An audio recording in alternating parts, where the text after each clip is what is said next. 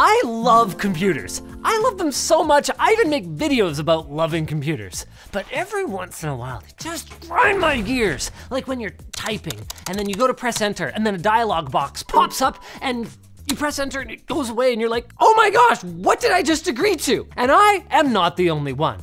Around here, we've got a huge list of problems, so why don't you join us in this therapeutic exercise and let it all out? Who knows, maybe you'll even find a solution to one of your problems. For example, here's a problem, you want to change the subject. Solution? You segue to our sponsor. Ugreen. Their NASSync DXP 4800 Plus supports up to 112 terabytes of storage and comes ready to go. Simply throw in some drives, make sure it's connected to your network, and now you're ready to upload and download files, no matter where you might be. Check it out using our link today.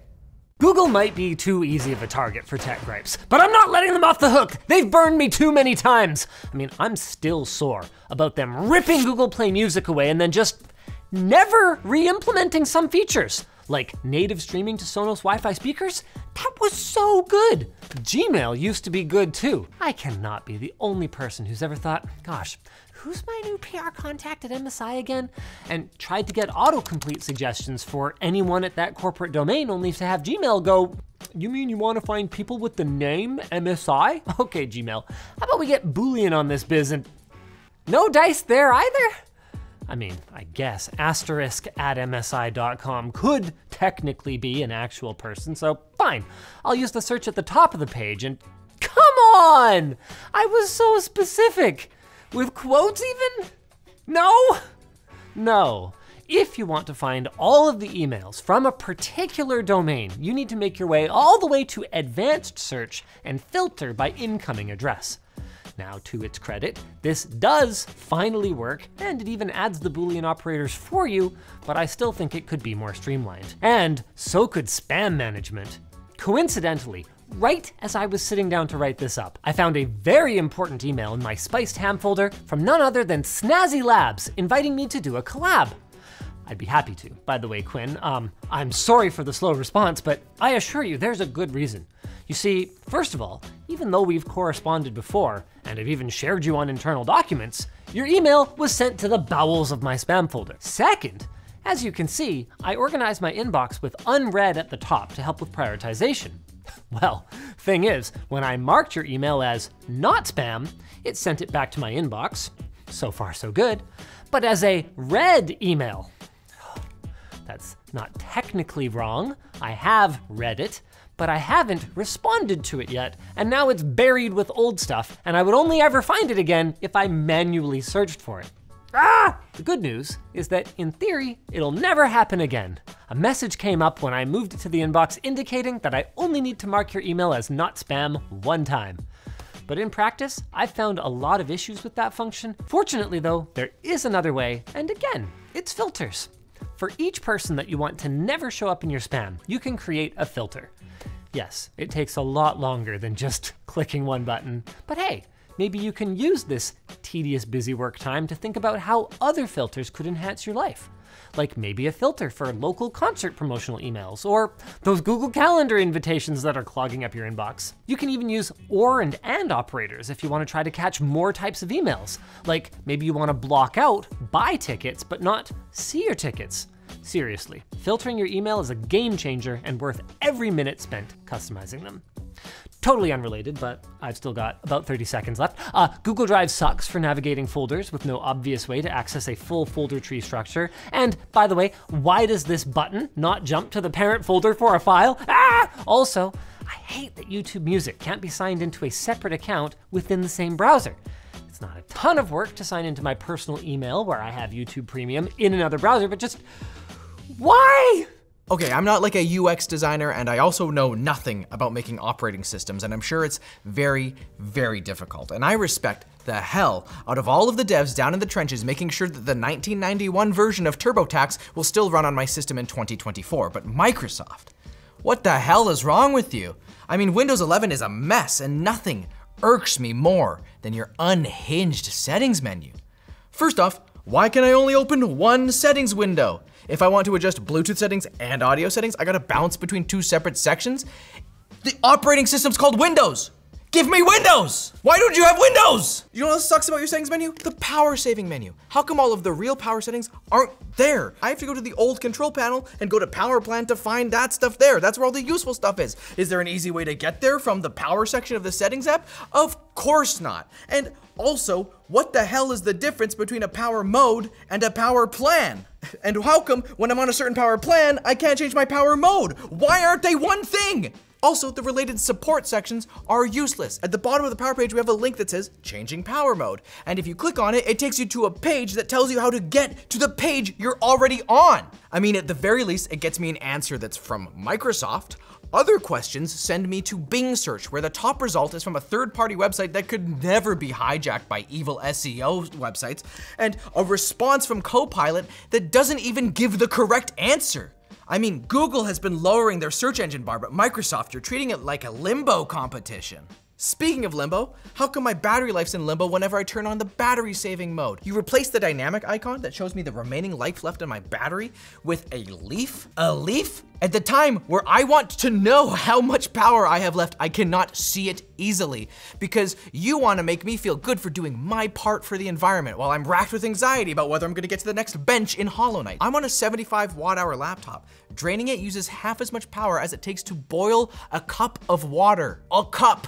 250 milliliters. And you're telling me I need to watch my carbon footprint when you are happy to cut down another hectare of the rainforest so Copilot can hallucinate Excel functions that don't exist? Oh, well, it's a good thing that I'm doing my part. Like, I get it. I'm supportive of reducing waste and consumption. But the whole concept of the carbon footprint was popularized by BP, an oil company, in 2004 to take the onus of change off of them and put it onto you. Focus on your own minuscule contribution to the world and feel like you're doing your part. And while you're looking at yourself, the oil companies will continue destroying the environment for profit. Think about it like this. If we all just murdered a little bit less, then there would be no more murder, says the man with the massive murder machine. Like, come on. Sorry, that was a big problem. These are supposed to be small problems. Let's go back to annoyances I have with the settings tray. Why do the Ethernet and audio icons act as a single button with a left click, but two separate buttons as a right click? It's confusing and it's not how it works literally anywhere else. Even the combination clock notification button that's directly beside it acts as a single button with your right or left clicking. And while I do enjoy the redesign of your quick settings menu, could we make the buttons just a little bit smaller? I also appreciate that you finally put a sound mixer in the quick settings, but why did you do it in such a not quick way? I don't need spatial sound options above the mixer. Sure, there are alternative solutions like Ear Trumpet, which are great, but now that you've made it so that I can't hide the audio icon, like I could in every version of Windows before, not even through a group policy setting, I gotta sit here with two different icons in my tray. Sadly, we don't have any real fixes for these problems, but as a thank you for listening, I'll give you a few cool configuration tools. Chris Titus Tech's Windows utility. It's an easy-to-use GUI that allows you to quickly install programs that you'll actually like, and you can do a ton of quick tweaks, like removing telemetry, removing Adobe bloat, web search from the start menu, and so much more. You can even use it to set up a custom Windows ISO that's de-bloated and stops trying to trick you into linking a Microsoft account. If you're more interested in just changing the way things look, check out Windhawk. It's a collection of visual and UX tweaks like middle click to close windows from the taskbar, adjusting the height and icon size of the taskbar, or the look and feel of the Windows 11 start menu. My personal favorite is modernized folder picker dialog. We always recommend exercising caution with these tweaks because changing system level stuff can present risks to your system security and stability. But maybe they'll lower the risk to your sanity, unlike modern games. My biggest gripe is modern gaming.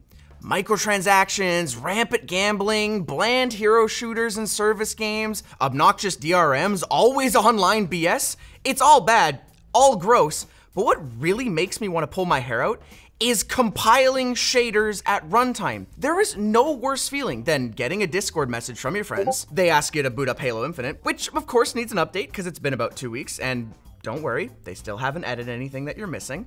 Then you wait for the game to load and oh my god, you're greeted with another 10 to 15 minute loading screen waiting for this stupid bar to go across.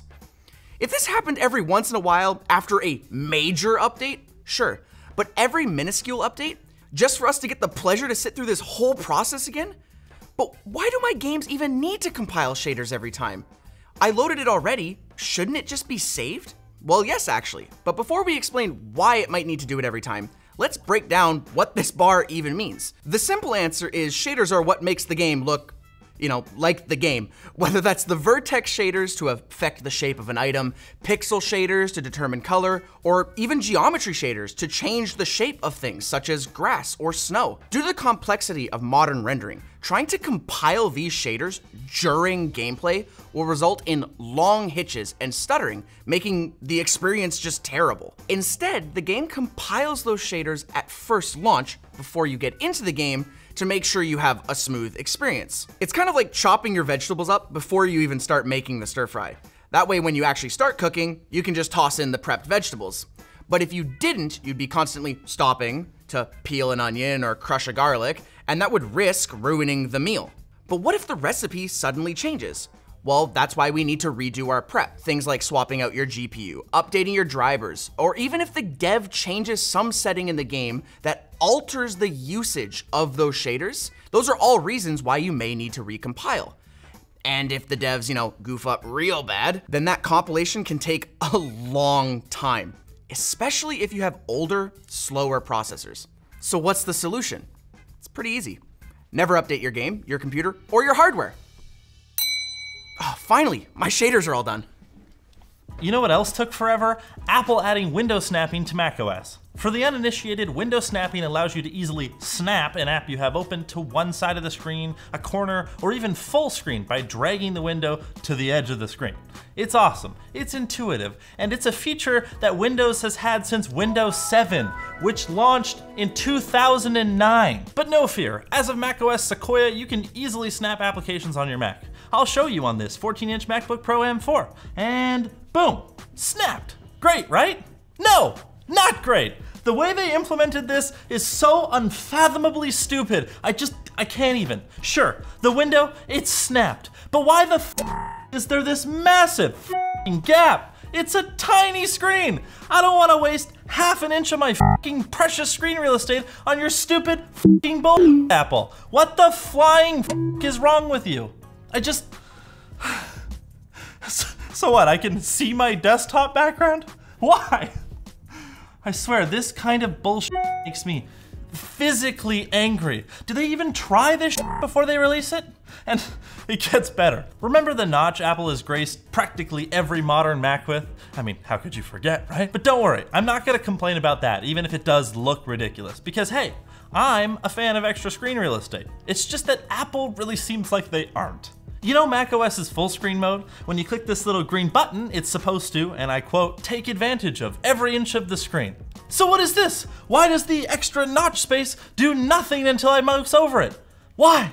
The screen space is there. I thought we were trying to take advantage of it, Apple. But Jake, it's to help you focus on what you're working on. Yeah, except every app has its menus baked into the menu bar you're hiding from me. And you know what's more disruptive to my flow? Having to move my cursor to the top, wait for it to show the stupid menus before I can figure out where I need to click. Fortunately, both of these gripes can be remedied. For the first one, change the settings to have the menus stick around. And for the second, disable Apple's built-in snapping and continue using a third-party app like Rectangle. It's free and wasn't designed by a psychopath. What I don't have an answer to though is how we still don't have a standard way to transfer files between operating systems. To Apple's credit, AirDrop works like a dream, and Google's Nearby Share and Quick Share on Android are also pretty great. But what if you want to send a file between your iPhone and a Windows computer? Email maybe? But what if it's a new computer? It almost certainly has hardware capable of sending and receiving data at high speeds, like Wi-Fi or Bluetooth, but there's just no native software to do it. Now, there are some third-party solutions like PairDrop, a browser-based AirDrop clone that allows you to send files peer-to-peer over your local network or the internet and works without having to install or sign up for anything. But seriously, it would take a Microsoft engineer like, what, maybe a few days to build a concept for this? Instead, they're too busy trying to cram AI into every device with a pulse, which is exactly what my friend Alex is here to tell you about. I frigging hate AI. Okay, that isn't entirely fair. It can be very useful, but the willy-nilly bolting of AI onto everything that I own is infuriating. Look at this, we can come in here. This is a test. Right beside send, this stupid button, I accidentally hit it all the time. What am I going to do with this? Okay, let's make it funnier. This is only a test, but don't worry, you're probably going to fail anyway. Thank you, AI, that is so worth it. Similarly, Microsoft have removed my right Windows key and replaced it with the Copilot key. And given I have the habit to hit Windows plus L every time I leave my computer, I accidentally hit consume enough electricity to power a light bulb for 20 minutes button instead all the time. Logitech have also built AI into their mouse drivers. Guys, it is a mouse! I do not need AI built into it, and also, anybody that has ever used your software before can very easily make a ChatGPT macro by just going in there. It would take them seconds. You do not need to do this. Also, Google. Oh my God, Google. I love how you so confidently use AI to grab me the incorrect answer to a question while also stripping that answer of all of the context required to easily tell it is incorrect. In fairness to Google, AI SEO farming has completely ruined their old way of doing search, but that doesn't make me like AI more. And again, I want to say there are loads of great uses for AI. DLSS is awesome. Protein folding and data filtering improvements are genuinely good for the world.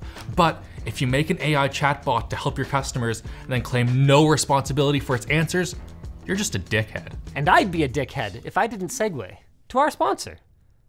Squarespace. Building a user-friendly, visually captivating website for your business is not particularly easy. Luckily, with Squarespace, you're set up with a blueprint for success. Their new guided design system, aptly named Squarespace Blueprint, helps you build your own unique online presence from the ground up with professionally curated layouts and styling options. Then dive into the details with their fluid engine editor, which features intuitive drag and drop building blocks. And once you're happy with your marvelous creation, you can then use their comprehensive email marketing tools to engage with your audience, generate leads, and then watch the dough roll in. Plus, their advanced analytic tools let you see what's working and what you need to tweak for your next campaign. So go visit squarespace.com/LTT for a free trial and to receive 10% off your first purchase of a website or a domain. If you guys enjoyed this video, maybe you'll enjoy the one where people rant about us instead, and we respond to your mean comments.